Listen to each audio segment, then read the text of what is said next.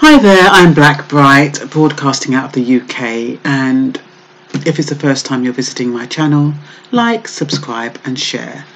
Now today I decided I'd talk about this new tweet that Trump has sent out, talking about unless something miraculous happens, the ICE raids are going to go ahead after the 4th of July, but before his Florida campaign. I don't understand why he's being so specific. Why would you warn people who are going to be subject to ICE raids when it's going to be? Unless you're trying to provoke them into self-deporting. Because panic is already hit from the last time Trump sent out the tweet about millions were going to be deported. So now he sends out another tweet telling them when it's going to be, within what margin, before the Florida campaign, but after the 4th of July or the 5th of July. Doesn't make sense. He's even saying the towns. The towns are Miami, Los Angeles, New York City, Newark, Washington DC, Baltimore, Chicago, Houston, San Francisco, Atlanta, Denver, and New Orleans. Why would you be so specific? These kind of operations are supposed to be secret. And when he delayed it last time, when he had to delay it for 10 days, apparently it was to get something passed through the Democrats, which I think they've done now. It's $4.8 billion to protect children or to keep children safe. But I thought it was because he let the cat out of the bag. But it can't be, because now he's done it again. Even this time he's been even more specific about the time frame when it's meant to take place.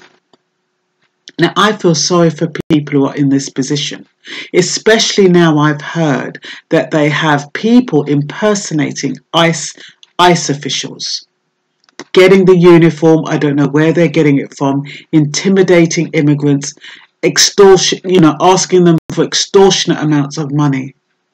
We have lawyers who are also exploiting them, saying that they can get their paperwork and charging them lots of money. One paid $70,000, another paid $46,000 in cash. The thing is that if you're undocumented and there is an order out for your deportation, nobody can help you. It's pointless spending money at this stage. Pointless. You're going to need that money when and if you are deported. For those people who've paid out, somebody paid out $200,000. I don't know what that was for. But rather than spend out that money, that is your livelihood when you move. Because if you're undocumented, whether or not your process is going through and it hasn't been finalized and you haven't got the documentation, it doesn't make a difference. You're not going to be able to pay your way out of it. And no official is going to ask you for money in that way. They will come to you with a warrant. And that is that is the only thing that can authenticate. And you have to make sure it's stamped and it's stamped properly. Find out what a stamp looks like. Acquaint yourself with the policies, with what is supposed to happen when an ICE official comes to your door. For your protection, you're not meant to, you're supposed to keep silent, plead the Fifth Amendment. Don't sign anything. That's what they normally say, because you don't know what you're signing and things like that. But, you can't be giving, nobody is going to be asking for those amount of wad of cash, and they're legal. And don't trust people who say they can help you. Don't trust them. Asking for all this wad of money. And you're getting it, probably borrowing it, and giving it to people who are exploiting you when you're already vulnerable. So that's the main thing I wanted to tell you. Apparently there's buses that they've seen going around with just child seats in it, no room for adults. So they're saying they're focusing on children, or the children they're going to separate from the parents. Their focus is on, apparently they're even telling you who they're focusing on. They're targeting unaccompanied youths who have aged out of federal care and protection.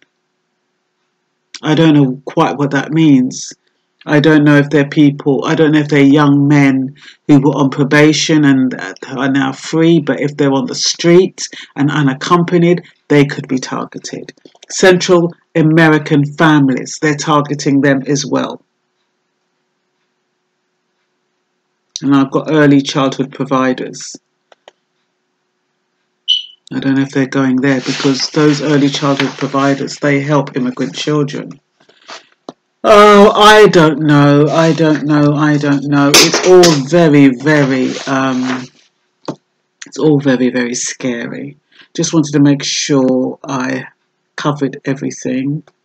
I think I said they're also targeting recently arrived immigrants, including families with children. And there's this organisation called CLASP, and they are they're helping families, and they've given some information that if they come for you, I'm just looking for it now. If you are subject to a raid, this is what you're meant to do. But where is this bloody thing? Ah, dear. This is typical, isn't it? Am I looking at the right phone? It might help if I was looking for the right phone, but yeah, I thought this was the right phone, but maybe not. Ah, dear. No, it's not the right phone. But I just read from the phone a minute ago.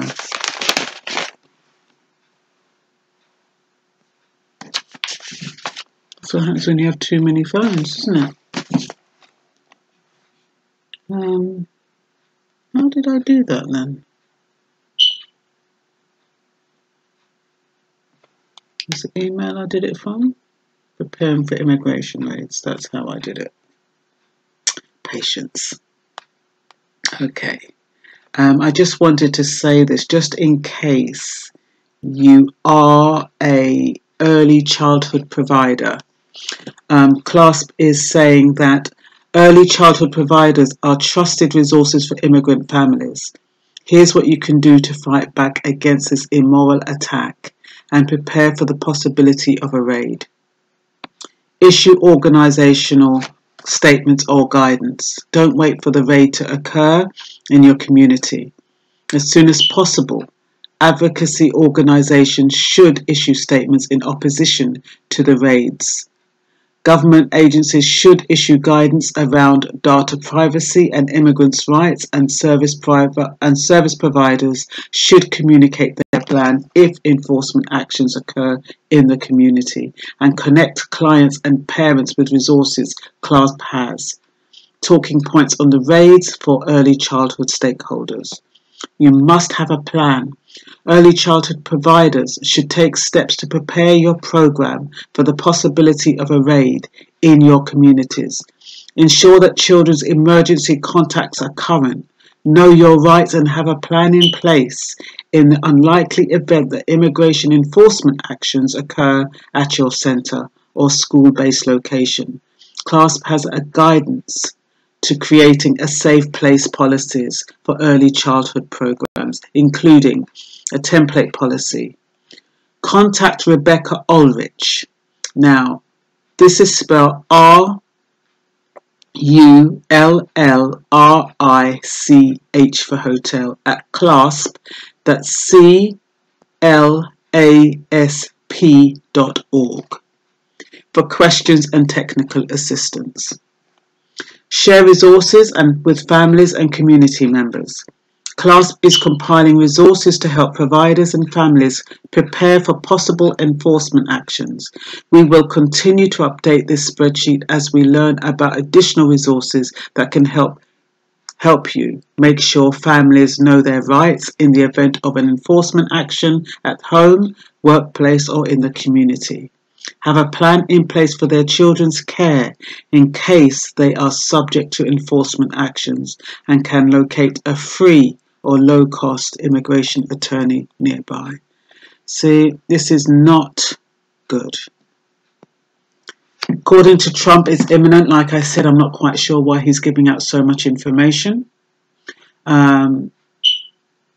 Because it would be a much more effective sweep if people didn't know. But I can only think that, he's just trying to traumatize everyone, teach people a lesson. Anyway, that's all for now, but I do hope you found this video useful. Bye-bye.